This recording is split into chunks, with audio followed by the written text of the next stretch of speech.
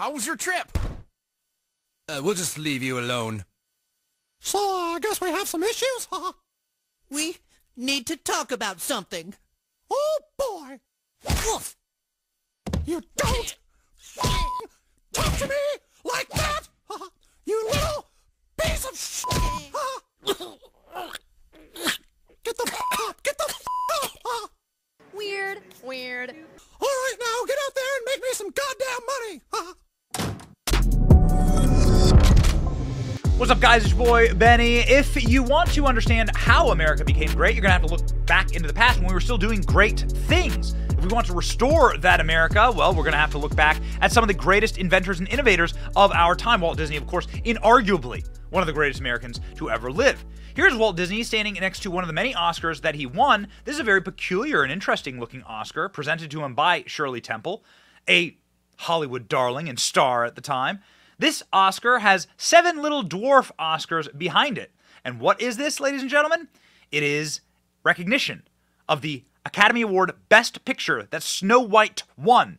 The Oscars Academy gave Walt Disney this special award in order to commemorate the incredible accomplishment of winning Best Picture with an animated feature. Upon its release, Snow White and the Seven Dwarfs in 1937 had both critical acclaim and box office success of a film worthy of Oscars consideration. To that point, it was the highest-grossing film of all time. The film's status as the first feature-length animated film from a Hollywood studio separated it from every other potential Best Picture nominee, and therefore was worthy of this incredible Oscar.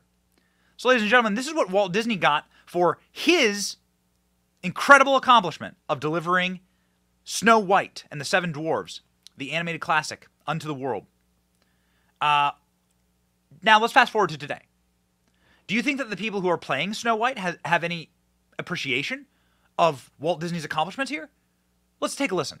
Cartoon was made 85 years ago, and therefore it's extremely dated when it comes to the ideas of women being in roles of power and what a woman is fit for in the world. And so when we came to reimagining the actual role of Snow White, it became about the fairest of them all, meaning who is the most just and who can become a fantastic leader. Shut up. I wonder if Rachel Ziegler's live action Snow White will win any Oscars. Would he even win a dwarf Oscar? Would there even be like a little dwarf Oscar? No, I don't think so. My, how we have fallen from where our childhood stars used to be. Rachel Ziegler now saying it's no longer 1937. She's not going to be saved by the prince. This is classic communism, by the way. This is classic, like, toxic, cancerous communism. The idea that you have to rip down and tear down everything that came before you. Everything that came before you wasn't a pathway of knowledge laid for you by your ancestors for you to walk upon and build upon. It is simply something to be destroyed. And this is what Rachel Ziegler is doing. Rachel Ziegler is the destroyer of franchises, and ladies and gentlemen, some people are starting to take note. Paddington 3 has reportedly recast Rachel Ziegler. This is a movie starring the Paddington Bear. They are on their third Paddington Bear movie, and Rachel Ziegler has been fired from the Paddington Bear production. Why? Well, many are saying it's because of the incredibly toxic reaction that she is getting to all of the promos for Snow White. Now, her PR team is saying, and probably the Disney PR team is saying that it's because of the strike. But the strike's over. West Side Story star Rachel Ziegler has reportedly been dropped out of the Paddington Bear in Peru, that's the name of the movie, after the strike. Oh, okay. Well, why was it just her dropped? That didn't make any, did they drop everyone? Or was it just Rachel Ziegler? Paddington 3 wraps filming in 2 weeks, and Rachel Ziegler has been recast. Interesting. So why would they just drop her? Why just her? Why didn't they recast everyone? Presumably, the vast majority of the people working on this film are members of the Film Actors Guild. Snow White star Rachel Ziegler axed from movie amid backlash. Now this is what people are saying. People are saying that it's because of the incredibly toxic backlash the she has received from the, rightfully, because of the just absolutely smooth-brained fan enraging comments that she has made about this production that she has been dropped and now has been fired from one of her other movies. We'll see, ladies and gentlemen, if even the Snow White, live-action Snow White, makes it to the theaters. There's many rumors are circulating around that because of Rachel Ziegler's toxicity to this product, it won't even make it. Imagine working with this person. Let's go through a list of things that are just present for us. And I know I typically comment on politics here, but politics is downstream of culture. And so whatever Hollywood is producing and whatever types of personalities that they are projecting upon us, and whatever types of communism that, again, this is critical theory. What she is saying, it's 1937, okay? Like, that was a long time ago, okay? Like, this is outdated. What you are doing there is very specific. She might sound stupid, but there's actually a point to this. A very, very sinister, malevolent point. Which is critical theory is all about the destruction of everything that came before you. And that you can learn nothing from it. And that all of the Oscars and all the treasures that Walt Disney and Walt Disney himself, they all need to be torn down. The statues, all of it needs to be torn down. Disneyland itself needs to be torn down. Rachel Ziegler, first and foremost, is shitting on her fellow cast members. Weird. And, you know, the original cartoon came out in 1937, and very evidently so.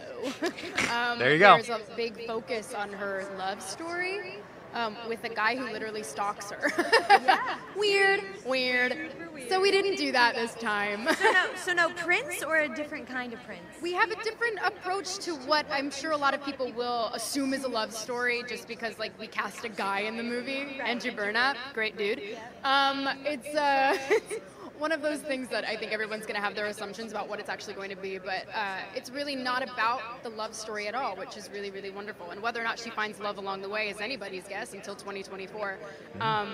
All of Andrew's scenes could get cut. Who knows? It's Hollywood, baby. Hey, all of your scenes, you hardworking actor, could just get cut. 'Cause it's Hollywood, baby. Well, now it seems that Rachel Ziegler is the one who has been cut. Rachel Ziegler is the one who's been replaced. And you can't convince me that it's not because of the incredibly toxic backlash that she has received. Here she is on X. She, her, hers, Rachel Ziegler, saying, "The rumors are true, sad face. I am 3 apples tall." Huh? What? Okay. Cool, I guess. I have like 7 times your following, so that makes me happy. There's a reason why people hate her and why she's being kicked out of movies. There's a reason why she's being canceled from, hopefully, Disney. Do yourself a favor. Kill the production right now. Like, do not let this person disgrace one of your most cherished properties. Please. Like, we're begging you. Here are the headlines that are coming out. Rachel Ziegler says Prince stalked Snow White in original film. Reveals that live-action version is really not about the love story at all. Oh, okay. Got it. Everything Walt Disney did was wrong. Everything Walt Disney did was stupid. So stupid. So stupid, in fact, that we're going to complain about dressing up as a Disney princess. This is, the most unforgivable one.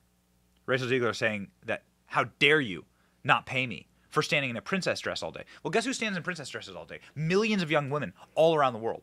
Maybe even billions. Including my daughters. Stand there 18 hours in a dress of an iconic Disney princess. I deserve to be paid for every hour that it is streamed online. Okay, well, ladies and gentlemen, this is why she's being dropped. Like a bag of hot potatoes from these movies. Branding experts warn Rachel Ziegler backlash could ruin Disney's big-budget Snow White remake and predicts executives will be having crisis talks in order to win back fans. Yeah. People are saying no. And good. You know, this was always going to come. There was always going to be an endpoint here. There was always going to be an endpoint to the disrespect that you can deliver to fans and to the paying customer. You reach a stopping point where people say, F you. Rachel Ziegler admits that she didn't like Snow White growing up, saying she only watched the movie once before getting the role. Millions and millions of women love the character. And Disney went out and found literally the worst possible goblin to play this. This is a company on suicide mission. This is a company on a total and complete suicide mission.